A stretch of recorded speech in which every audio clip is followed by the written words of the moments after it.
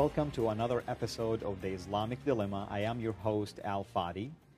In last episode, myself and my guest, Bill Warner, we were discussing the implications of Sharia law on people of other faith. Today, we will continue along the same line, and we will show that Sharia law actually does not look favorably at anyone who does not believe in Islam, even if they were Christians or Jews. And also we are going to show some quotations from Islamic leaders in regards to their view of Sharia law in relationship to the law of other lands. Bill, I'd like to welcome you again. Delighted to be here again. Bill, there is something that I wanted to ask. In your study about Sharia law and your research about Sharia law, did you ever come across something that is really surprising that you ask yourself, I cannot believe that Sharia law teaches about such a matter? The thing that leapt off the pages at me was basically on how to beat a wife. Now let me ask you this. We're talking about beating your wife. Beating your wife, yes. So Sharia law that you have investigated, you studied, gives you detailed analysis of how to beat your wife. It's a whole procedure. This is not some drunken outrage of anger. There's levels and grades, and it's precisely dictated. Now, I had read Quran, Sirah, and Hadith before I read Sharia. But I guess some part of me thought, well, not all of this is going to make it to the law books, but quite to the contrary. It's amplified. It's laid out in very precise ways, the proper manner to beat your wife. It's almost a sacred text on this issue. Well, I want to point my viewers to this verse from the Quran. It is found in chapter 4, verse 34. We did discuss it before when we dealt with the issue of the view of the Quran on women. And you can go to my blog, the QuranDilemma.com, and also the book, The Quran Dilemma, and you can read even extensively about the treatment of women under the teachings of the Quran. This verse is a very troubling verse, even to me. It says, as those women on whose part you fear disloyalty, now it's talking to the husband, and ill conduct. Notice the word is you fear. So there is some sort of a suspicion here. You don't have facts. You don't have supporting evidence. You have your gut feel, basically, that something might be going wrong. They might be doing something that is called an ill conduct. It says that if you have this fear, as a husband, there is a step process. You can admonish them first. Then you can refuse to share a bed with them, and then you can beat them.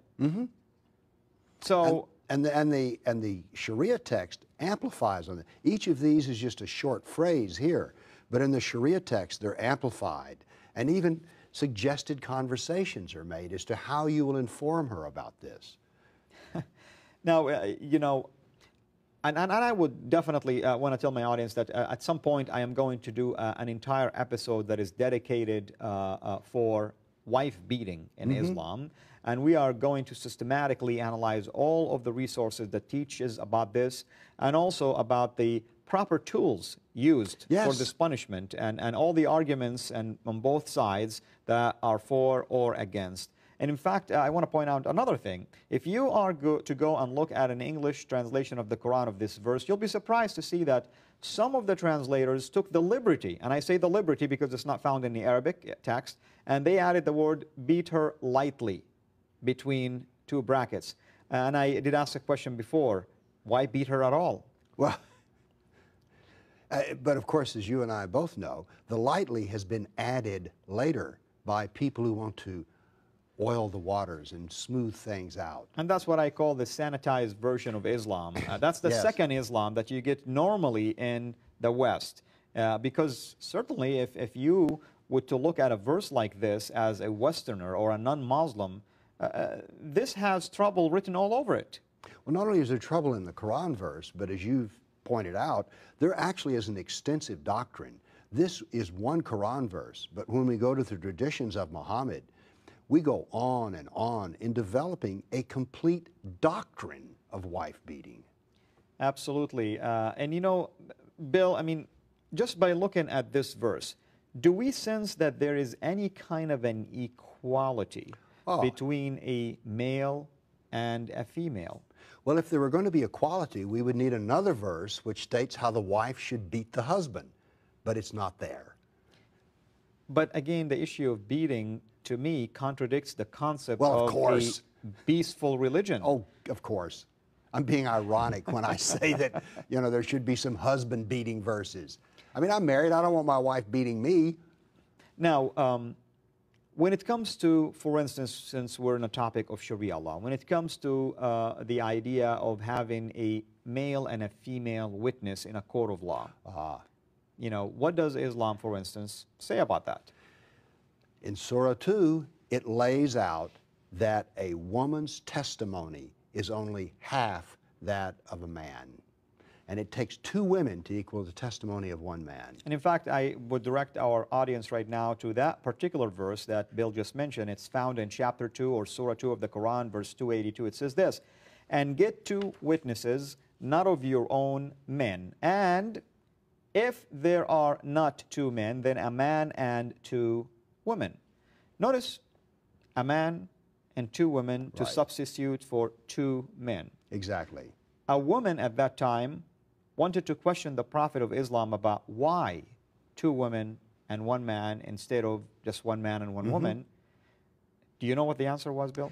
As I recall, it's, well, one of you will probably forget, and the other one can remind her. That was one excuse, basically, because in the verse it does go on to say this. But the second troubling answer that he gave her, that, don't you know that women are deficient in their brain and in their intelligence? Yes. So, in other words, one woman will equal half one man. So that's why you, if you're a mathematician, you need two halves to equal one, basically. Right. And that's really not the better half in my view. No. This is basically, Islam is looking at the woman as the worst half.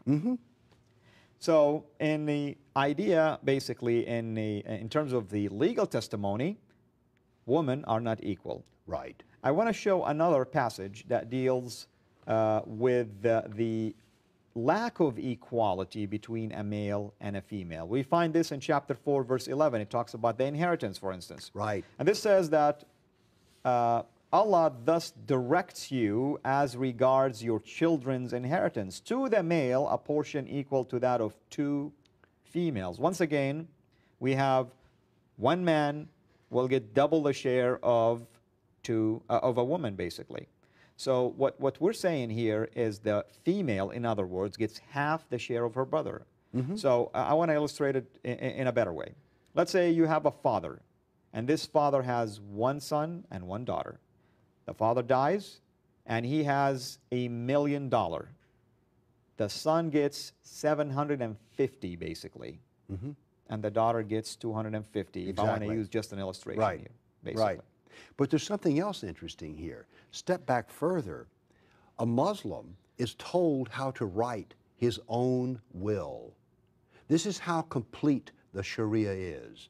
It covers every aspect, not even a freedom to write your own will in your own way. So you cannot go and say, well, I want to write a will that I want to give all of my money to my daughter. No. You do not have that choice. And that's one of the things when you study Sharia and you go on and on through it, the Sharia is like an iron suit that everyone has to fit into. There's no choice. Well, obviously, the Quran supports everything that we have just talked about. What about other areas in terms of the equality between a man and a woman? Let's talk about marriage, for instance. Can a woman under Sharia law who is a Muslim woman marry a non-Muslim man? No. Now, a Muslim male can marry a Christian or a Jew, but no, the woman is not. She's only to marry another Muslim. And of course, the idea is the man is superior over her. So notice how Islam looks at it. Islam looks at the even non-Muslim man to be superior over the Muslim woman. Yes. That by itself is another text proof that Islam does not provide any equality between a male and a female. No. So the other reason, of course, I want to add my insight here as a former Muslim, there is a fear that because the man is the dominant over the woman, if he is a non-Muslim, then he will influence the religion of his children from this Muslim woman. Right. In other words, the Muslim woman will have won't have a say-so, basically, over the fact that her kids can follow Islam. The fear is that the male who is the dominant is going to draw his kids away from Islam. Now, by the way, if a Muslim male marries a Christian woman, is there any chance that the children will be raised as Christian? Absolutely not. Because, first of all, you inherit the religion and you only need the father to be a Muslim. Then automatically, the fact that your father is a Muslim, the children now are considered to be followers of the religion of Islam. In case of a divorce, of course, the Sharia law court will look favorably into awarding custody of these children to the father simply because he is going to treat them in Islamic culture. They are not going to fear that the children will lose their religion or be taught another religion. Right. Even if that means devastating the family, means separation between the children and their mother. Other courts that are civic courts will always look for what is the best interest. What is in the best interest of the child? In Islam, what's in the best interest of the child is to become Muslim and stay in Islam, and at the expense of separating families. All right, let me give you another example. There was a tsunami, and what was many Muslim parents were killed in the tsunami. There were some Americans who thought, well, we will adopt these children and raise them here in America. No, they could only be adopted if they were a Muslim family, not a Christian family. Yeah, well, that's true. And what about the idea of divorce?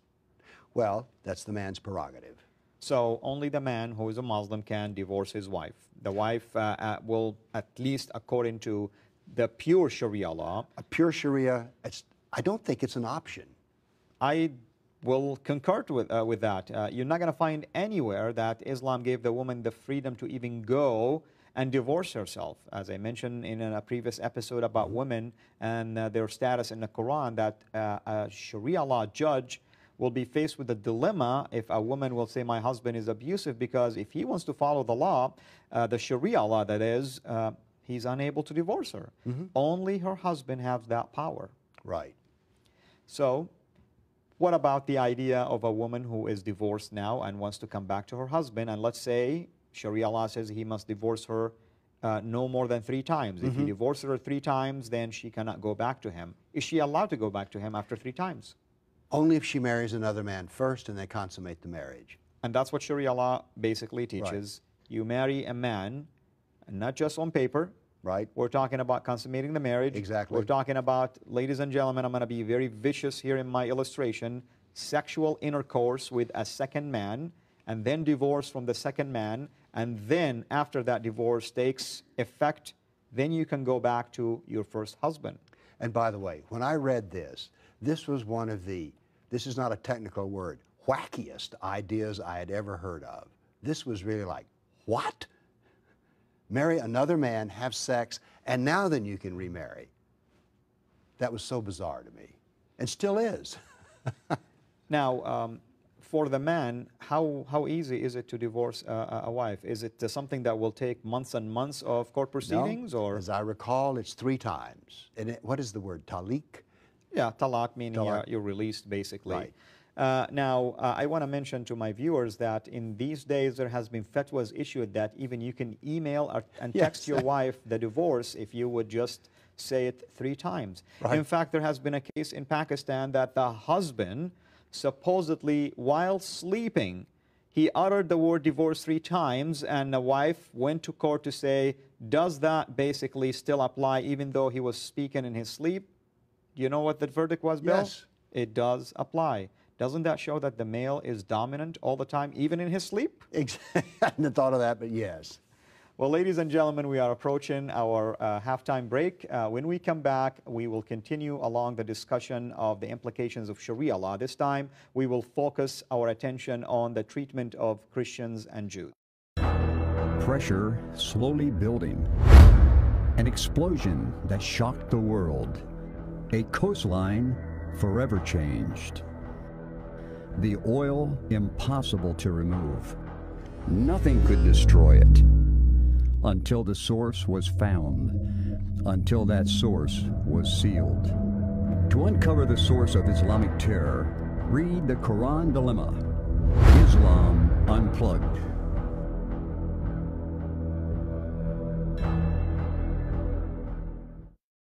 Ladies and gentlemen, welcome back to the second half of our episode, The Islamic Dilemma. In the first half, myself and my guest, Bill Warner, we were discussing the implications of Sharia law as it relates to women and as it relates to family law and other relationships. We are going to turn our attention in this second half on the treatment of people of other faith, and in particular, people who follow the Bible as the Christians and the Jews. Before I do that, Bill, I still want to emphasize an important aspect of Sharia law that we have emphasized and mentioned a couple of times already. Sharia law does not consider itself to be equal to any law or inferior to any law. It is basically superior to any law, including the law of the land. Correct. You know, the word Islam means submission, really. And what we see is that Sharia law is the perfect expression of this idea of submission. Our civilization is to submit in all of its customs and laws to that of Islam. I want to direct my viewers to two quotations that they basically can go to the report I shared with them before, Sharia, the threat to America, and they can basically see that these quotations were even listed in there. One quotation comes from the founder of the Muslim Brotherhood. His name is Hassan al-Banna. Okay? This is what he says. It is the nature of Islam to dominate, and I want to underline the word dominate, not to be dominated. So the nature of Islam, the way Islam is about, the religion of Islam's intent is to dominate and not to be dominated. He goes on to say, to impose its law, meaning the Islamic law, on, and I emphasize, all nations, not necessarily Islamic nations, to impose it. Notice there is a way of compelling others to accept the Islamic law. Let me ask you this question, Bill. If you want to impose your ideology on someone else, what are the means that you are going to use to get that across? Well, there's different means. You could try persuasion and even add a little deceit to it. Then you can have threats, demands, and then finally, as it matures, you can have violence. In fact, you know, some have even called the method that you've just mentioned as the first step as a stealth jihad. Precisely. In other words, you basically can try to go to a culture and to try to infiltrate this culture, build yourself, and begin to impose your thoughts and ideas and ideology slowly and gradually until you are in a powerful position.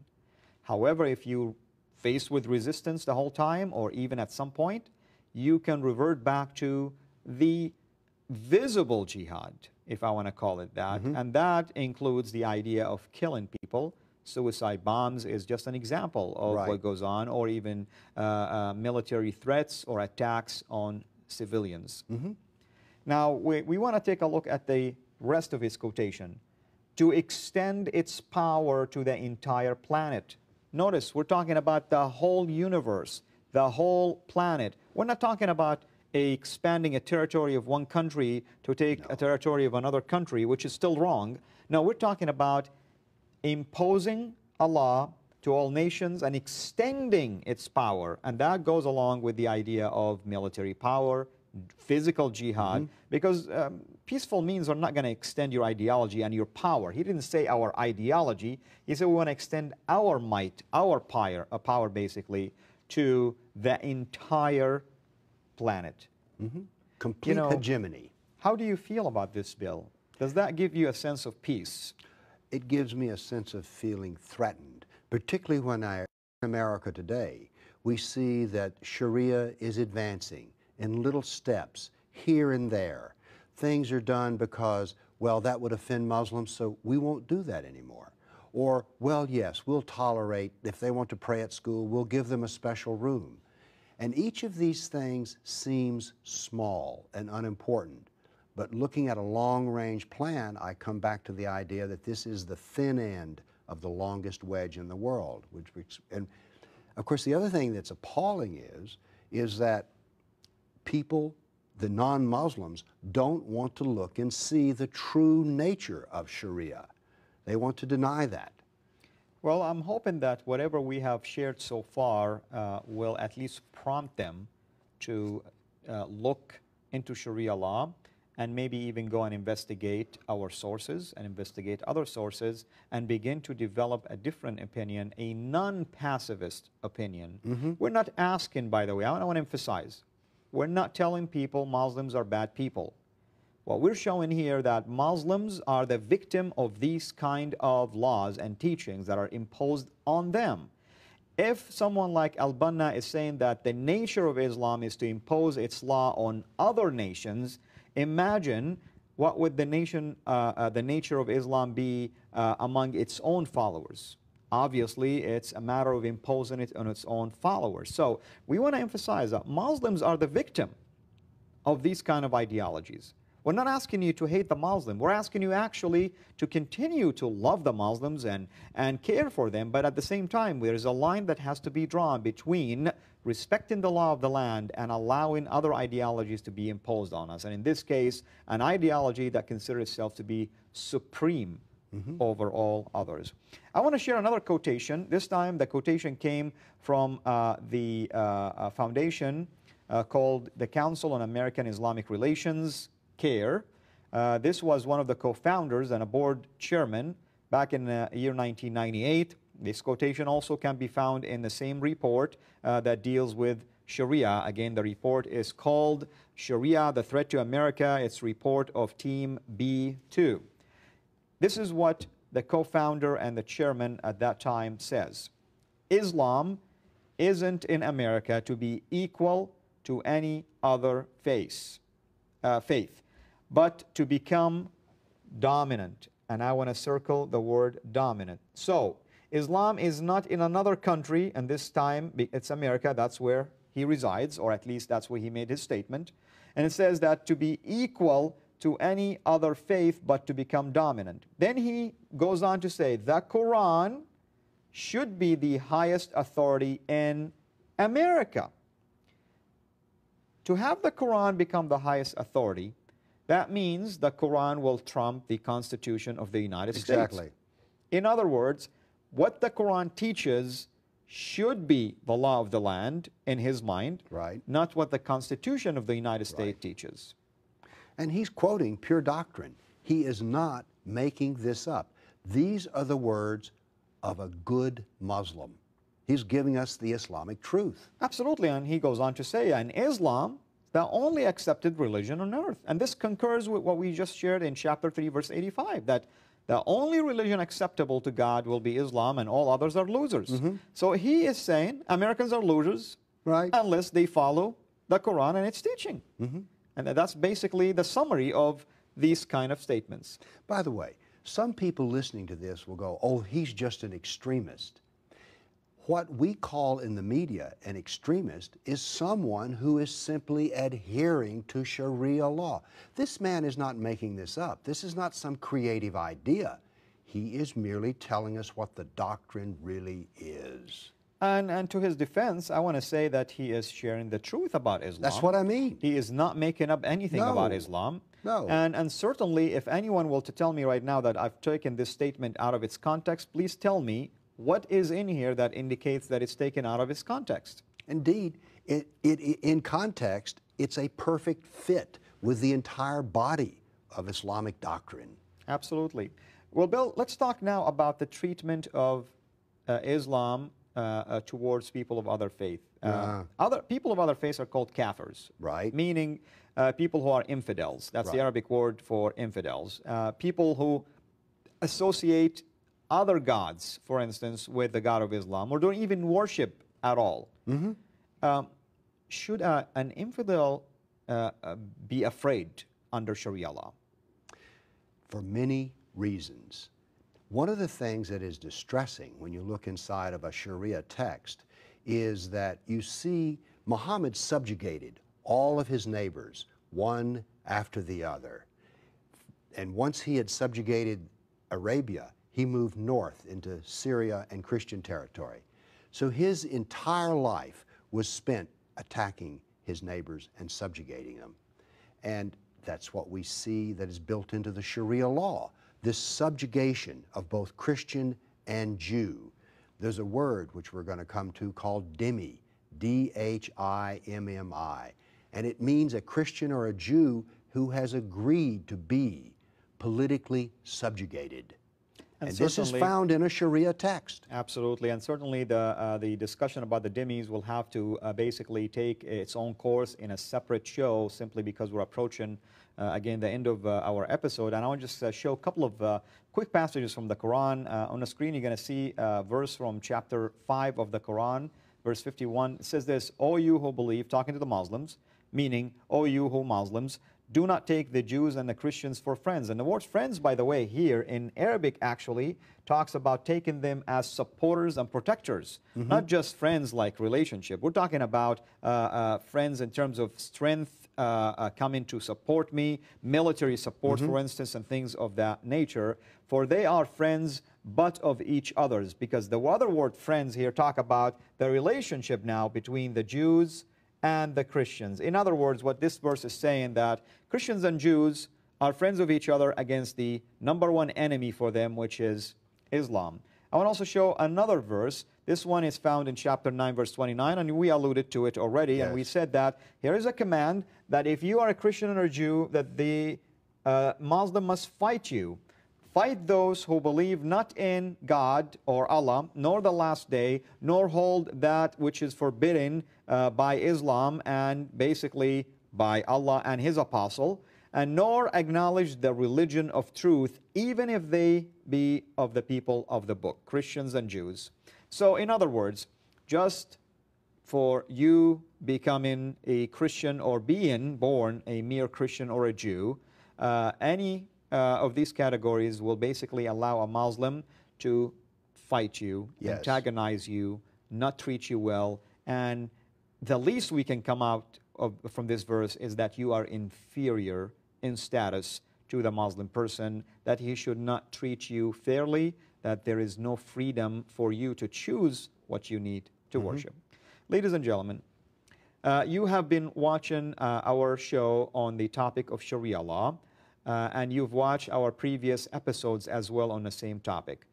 My hope and my desire that we have shared with you enough information to help you discern for yourself that Sharia law is not a law that you would want to desire to exist in your community or in your state or in your country.